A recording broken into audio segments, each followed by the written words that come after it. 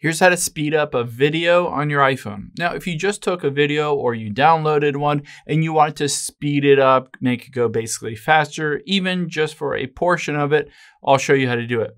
Now, of course, there are lots of video editing software apps out there. Basically, you can download CapCut, InShot, they're all good. But I actually like to just open up a web browser because potentially you just need one video and downloading a whole new app and getting to know how it works and all that stuff, it's just not worth it. So one of the websites that I really like is this easygif.com. You can see at the very bottom that URL. So all you have to do is go to easygif.com. And now once we're there, we're going to tap on video to GIF right here.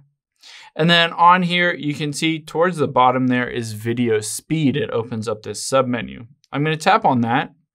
And all I have to do is upload the video, basically take it, directly in here or upload it from my gallery. It doesn't matter.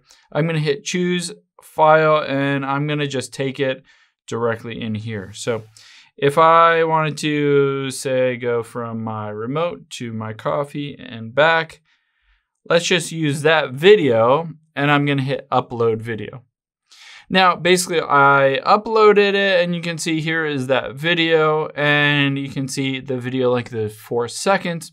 If I want to speed it up, I can control this multiplier. So it says larger number gives you a faster playback speed. So 0.5 is basically half as fast. So basically it doubles it from 4 seconds to 8 seconds.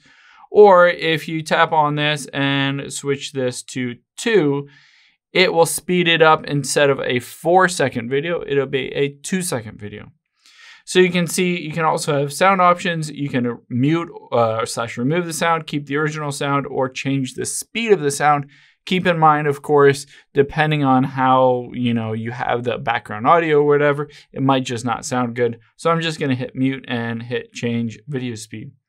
And you can see it is pretty quick on here. I can tap this little play button and you can see now it is a fast video. It is only 2 seconds long. The cool thing is now it's done. Basically, there's no ads, there's nothing. I don't have to pay for it. It's completely free. I can hit this save button right here and then I can just hit download.